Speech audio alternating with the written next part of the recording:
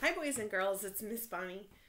You can see I have my friends here with me, all my Mo Willems friends. I have Piggy and Gerald and Duckling and Pigeon. And they're going to hang out with me for a little while and keep me company while I read you guys some stories. And some of them will have those characters in them, but this one doesn't. This one is a story that we were reading in school before we had to stop coming to school, and stay home and stay safe and healthy. We were reading Brown Bear, Brown Bear. And we were also working on making our own Brown Bear book.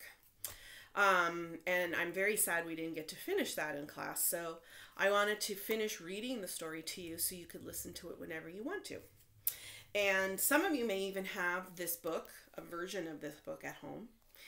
So if you want to follow along with your book while I'm reading it, you can do that. Okay, so this is Brown Bear, Brown Bear. What do you see? Brown Bear, Brown Bear. What do you see? I see a red bird looking at me. Red bird, red bird. What do you see? I see a yellow duck looking at me. Yellow duck, yellow duck. What do you see? I see a blue horse looking at me. Blue horse, blue horse. What do you see? I see a green frog looking at me. Green frog, green frog. What do you see? I see a purple cat looking at me. Purple cat, purple cat. What do you see? I see a white dog looking at me. White dog, white dog. What do you see? I see a black sheep looking at me. Black sheep, black sheep. What do you see? I see a goldfish looking at me. Goldfish, goldfish. What do you see?